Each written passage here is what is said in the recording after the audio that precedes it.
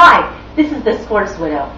So we're all getting ready for one big thing, right? It's that big event called Thanksgiving, and it's just an endless 4-day weekend of food, family, and something that the Wampanoags and the Pilgrims 400 years ago were not having to contend with, and that is, what do you think? Serving up a lot of football and a lot of baseball, or basketball. Sorry, baseball's gone. So, I want to help you try to figure out a strategy as a sports widow for survival. And I've got 7 tips for you.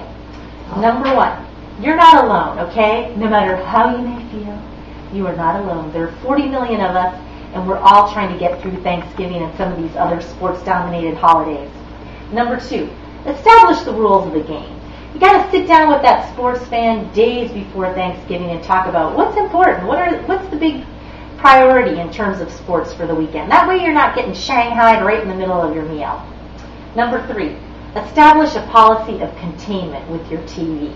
These open floor plans are killers when it comes to the sports widow.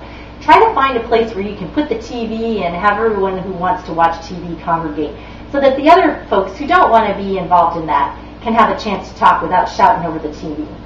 Number 4, schedule your fans' participation early, knowing that they completely zone out in the lazy boy later on, and they're kind of in that tryptophan torpor. You know what you got to do? You got to schedule those honeydews early on and make sure that they get those accomplished. That way you don't feel bitterness later on. Schedule number 5, a whole family activity, something that you can do to run around and get some exercise. I don't even mind flag football.